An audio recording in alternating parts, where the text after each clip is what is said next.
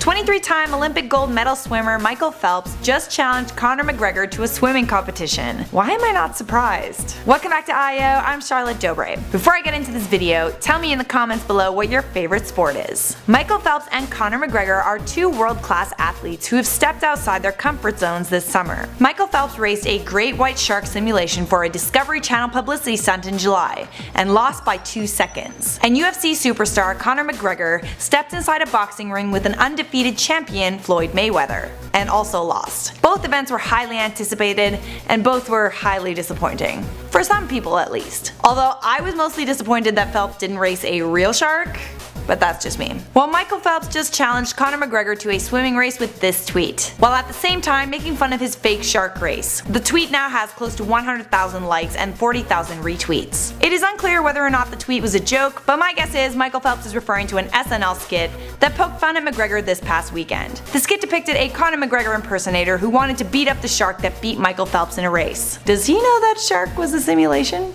Just saying, because it really bothered me. So probably piss him off as well. At this time, Conor McGregor has not responded. He hasn't really tweeted anything since the fight. But if I know Conor McGregor, he won't let some talking get past him. Especially not from Michael Phelps. Would it be totally out of left field for McGregor to go up against the best of the best in a sports competition he has no experience in for a truckload of money? Oh right, he already did that. Let's be honest though, Michael Phelps is basically a human fish. But Conor McGregor's not a guy that is known to back down from a challenge. Or, here's an idea, why doesn't Phelps lose 40 pounds and fight McGregor in a UFC fight? There's a compromise, right? Problem solved! Alrighty, it is time to respond to some comments from previous videos. Cute Potato said, Charlotte, I love you, you're my favorite YouTuber, I like you so much I would let you eat me. That's really cute.